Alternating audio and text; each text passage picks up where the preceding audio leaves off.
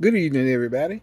I am reviewing the feet soaking tea bags that come from China. I don't know the name of them too well, but yeah, they come in like little tea bags. The only problem I had with it is the packaging. Now, the packaging is like a little easy to tear bag that's made out of like just regular paper or something like that.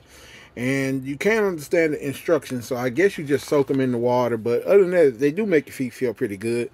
After you soak for a while, you just put them in some hot water or whichever water you prefer, or I just soak them in there. But a lot of people really don't like stuff ordering stuff from different countries because of the FDA ruling. But these things are, it's not a lick of English on this thing. I mean, it's in a whole different language. So I mean, you don't know to understand the instructions. So I'm just letting you know out there before you order these.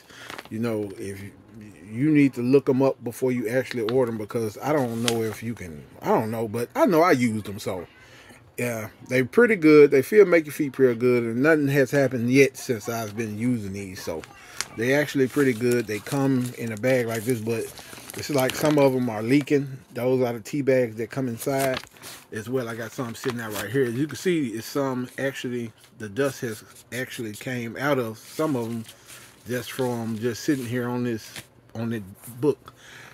The little brown like dust stuff like that, and it smells like